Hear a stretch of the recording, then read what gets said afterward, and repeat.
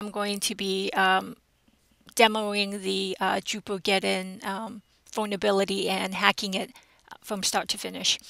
So drupalgeddon is when the Drupal server is less than 7.31. It's vulnerable to the SQL injection. Here's the CVE, and that is what we're going to work on today. It's actually this server here.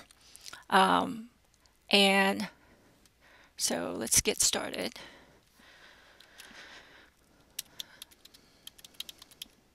So I'm on my Kali box, and Kali is a Linux distribution with a lot of hacking tools built into it. And the biggest is Metasploit framework. And so I'm kicking it off here.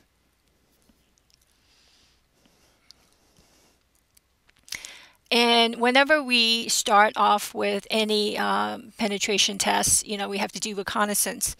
And so what I'm going to do is just, do an nmap scan of that server, 192.168.56.105. So I'm going to do a SYN scan and run it against the scripting engine that is in nmap. So let's let that run.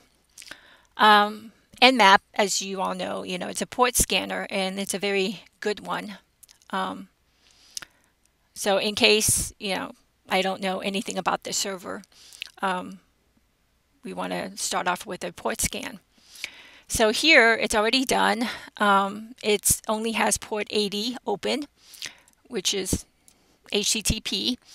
And if I didn't know that it was a Drupal server, I can kind of tell with the directory structure that it has. So like maintainers and changelog and all of that. So if I go to that directory, I can see that it's a Drupal 7.30 server. So back to Kali. So I do a little bit of research, and I find out, hey, this is vulnerable to that CVE. So let's just go search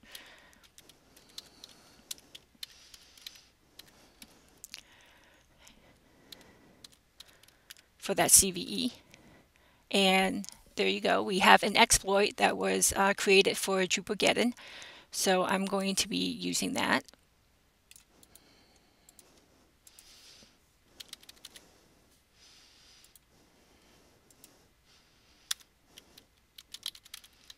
And let's just read about this exploit. So it says, this module exploits the Drupal HTTP parameter key value SQL injection, aka drupalgeddon.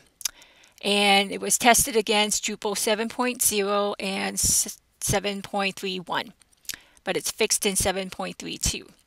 So I'm going to set the rhost to that Drupal server.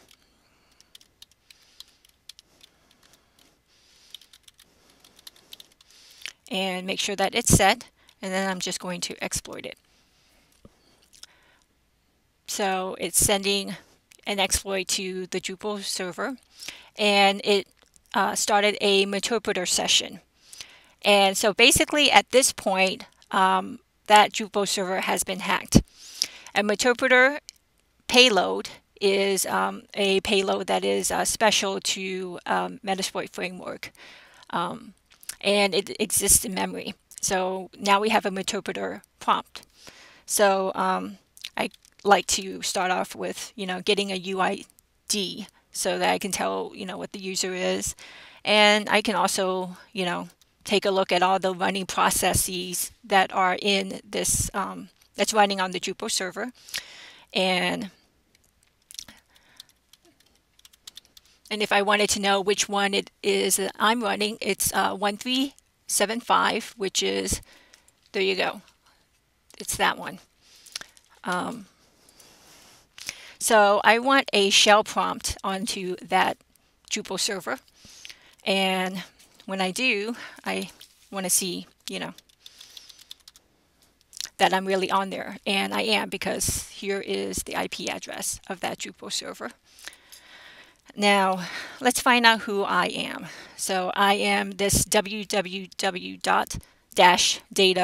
user account. So now, whenever I hack into a Linux server or any server, I like to find out, what I can get. So I like to go and look for the usernames, and that's the etc password file. And I also like to get the etc shadow file. This stage of hacking is called post-exploitation, where we're actually trying to get good data and good information off the server. So I have permission denied, so that tells me I'm a limited user. So what I need to do is find a way, if I can, to escalate privileges and try to, become a root user, because that would be the ultimate goal, would be nice. So let's find out if this server has a Linux kernel privilege escalation module. And it looks pretty old, so it might. So we find out that it's Linux Drupal 3.130. So let's go to the exploit database and find it.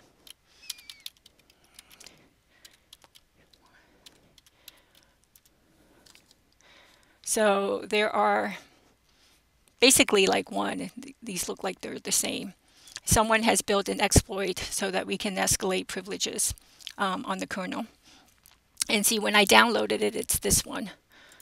So it's really the same.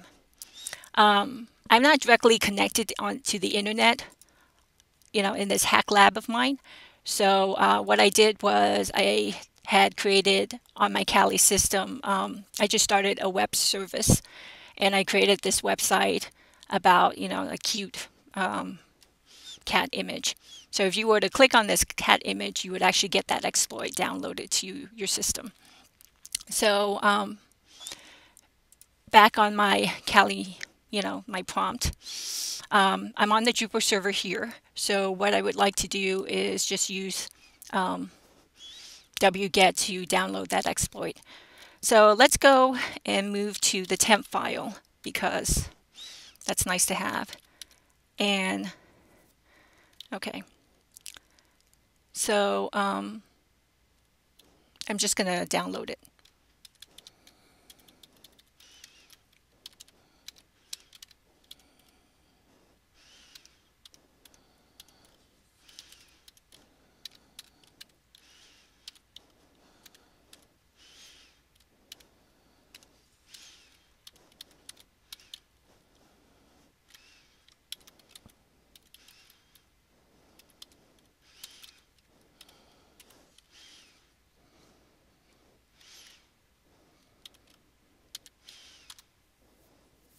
Okay, so it's downloaded, and let's just make sure it's downloaded. Okay, so I have to decompile it, so I'm going to do that.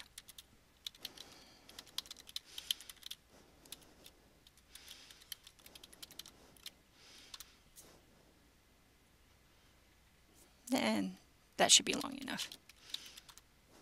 So there it is. It's downloaded and decompiled. So I'm going to run it, and there you go. Here's the pound symbol, and in Linux that's a root account. So who am I? I'm a root user, and now when I go to cat etc shadow, I can see that whole file.